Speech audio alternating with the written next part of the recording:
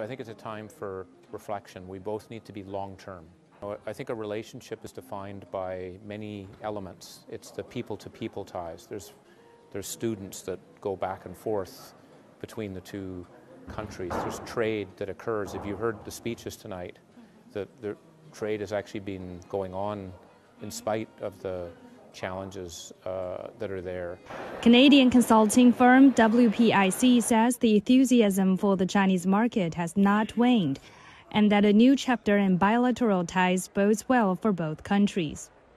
Our organization, WPIC, we certainly have felt confident making more investments in different cities in China this year as well that are some of the most significant investments that we've ever made. And that's been really good. I mean, and obviously we're being rewarded for that.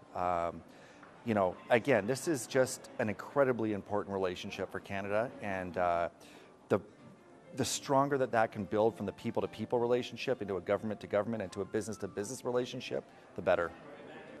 The ambassador also said that China and Canada share the same concerns over environmental issues and facing pressure of aging population. He says next, the two countries can deepen their cooperation in health and environmental sector. Lu Sirui, CGTN, Beijing.